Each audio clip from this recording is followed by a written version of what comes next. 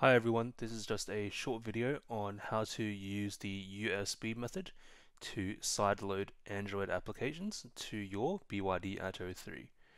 It's incredibly simple. All you need is obviously a PC, a USB using the USB-A connector, internet to download applications, and obviously a BYD Atto 3.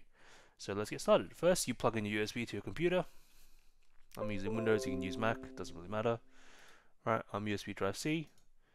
USB drive J, sorry, you'd right click it, format, alright, make sure it's in a file system, exFAT, or FAT32, okay, and then for allocation size, you can just leave it as default, or 128, doesn't really matter.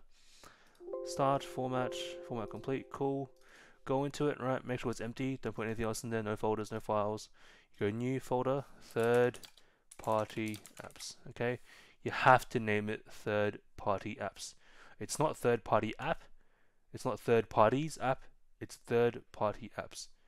If there's any spelling mistakes, this will not work, okay? Third party apps. Now within the third party apps folder, you want to put in all the applications that you want to use. So for example, I'm just going to copy all this over. Android applications and in the .apk extension, okay? So copy all of your APK files over. So this includes, if you've watched my other videos, this includes like Aurora Store, Package Installer Unlocked, includes like Gbox, includes like, I don't know what else you would use. App Manager, for example. If you've watched my BYD Themes video, it's the BYD Theme Store. Yeah, so just any of your .apk stuff, which is Android apps. For example, the Netflix app you want to put into here, okay? It's taking a while because I'm copying it from a mechanical drive. Alright. It's taking its time.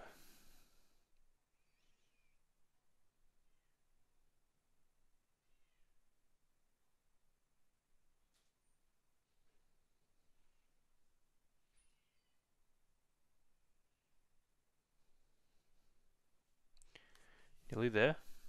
30 seconds.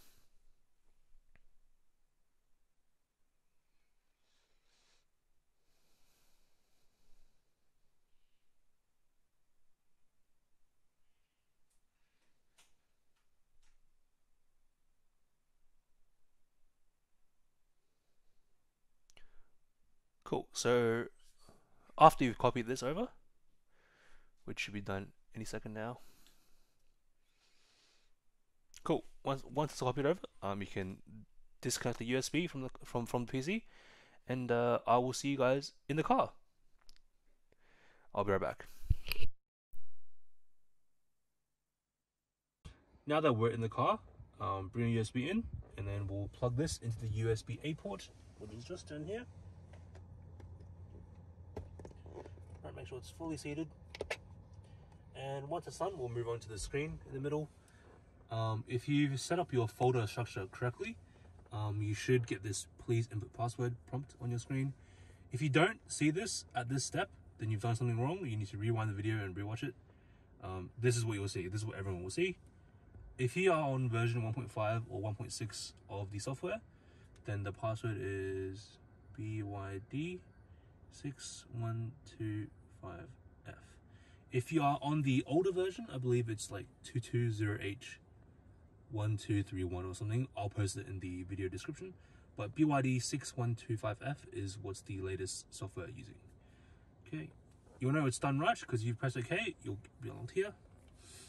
And then you just press an app that you want to install, however many apps you want to install.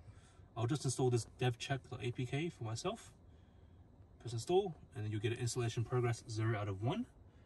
And once it's gone, then you know you've done it right. So we'll just go here and right, devcheck.